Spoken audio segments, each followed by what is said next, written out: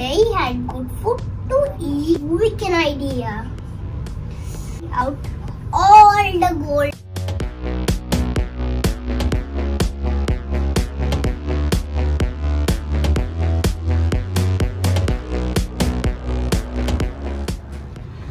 Start.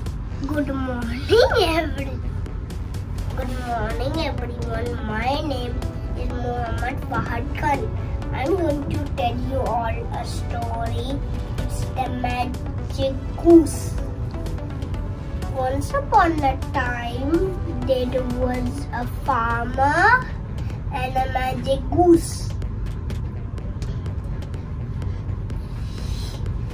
The magic goose used to lay golden eggs.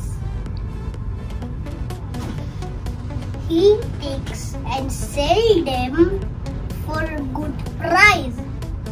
Soon, the farmer became rich. He built a large house with his wife and his children.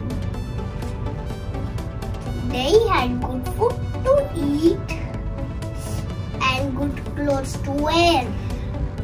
Suddenly, the farmer got a wicked idea.